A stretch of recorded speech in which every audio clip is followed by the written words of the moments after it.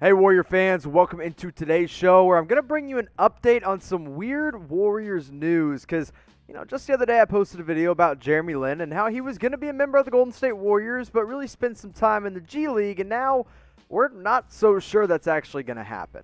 So before I break down all the confusing mess that's going on with Jeremy Lin, I want to make sure that you have subscribed to youtube.com/WarriorsTV because hey, the season is here. It is the start of the NBA season. We're going to be doing game previews, game recaps, breaking down all the trade rumors and trade news that you'll ever need at youtube.com/WarriorsTV. So please subscribe today and turn on your notifications so that you can be the first to know when we post a brand new video about your Golden State Warriors.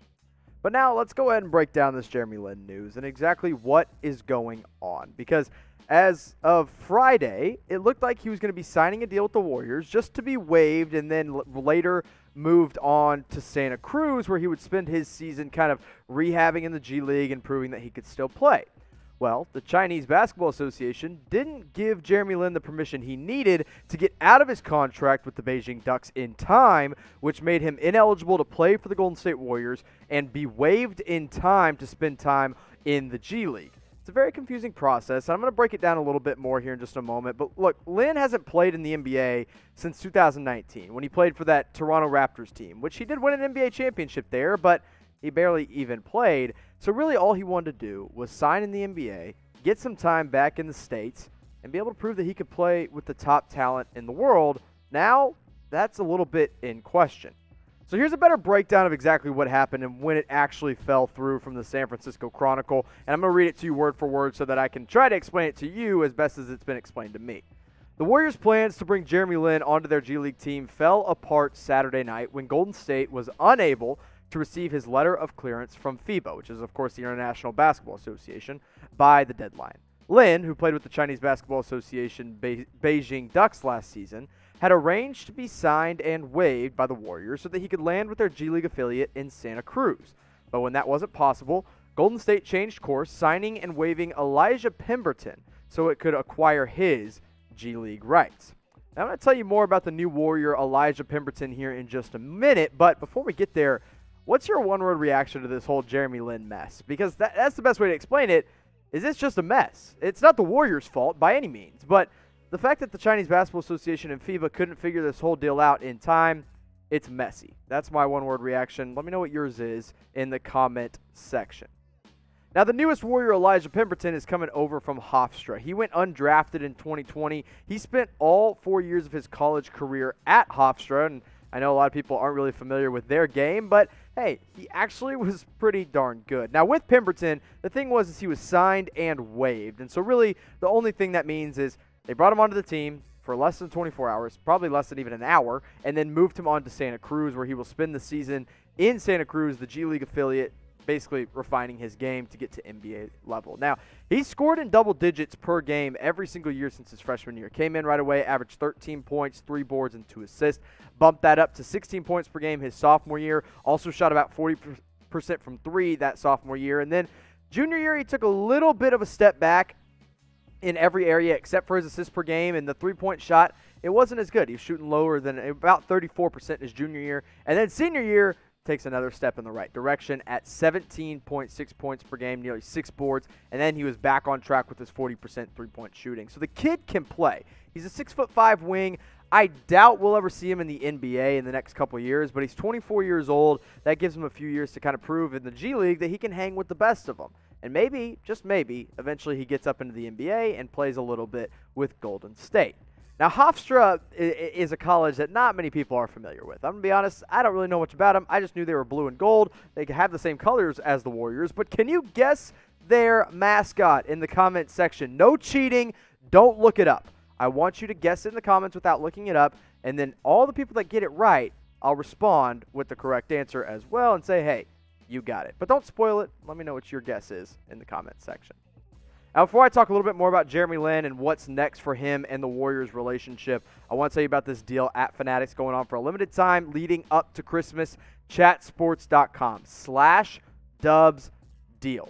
Check that link out in the description in the comments, or open up your tabs right now and type it into your browser, because this deal is going to get you up to 65% off all Warriors gear, whether it's jerseys, hats, hoodies, sweatshirts, or shorts. Anything you want is available for up to 65% off for a limited time at this link you see below me, chatsports.com/dubsdeal. I know you got some more Christmas shopping to do. Trust me, I'm not even done with my Christmas shopping. And when you get it done at Fanatics, you can do it at the best price possible. Chatsports.com/dubsdeal. Go get the Warrior fan in your life some new Warriors gear.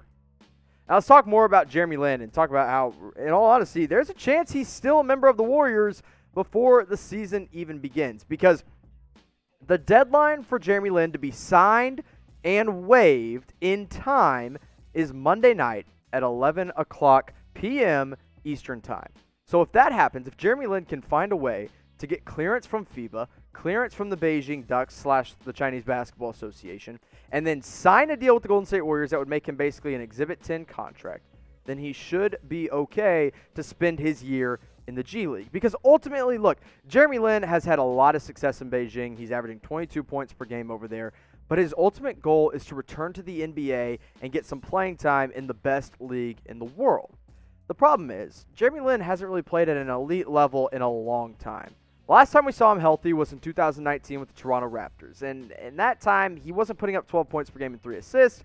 He was only playing about 5 minutes a game and barely played in the NBA playoffs. The year before that, in 2017-2018, he was having a great year, 14.5 points per game, 5 assists, but he was coming off an injury, so we only saw him for 36 games.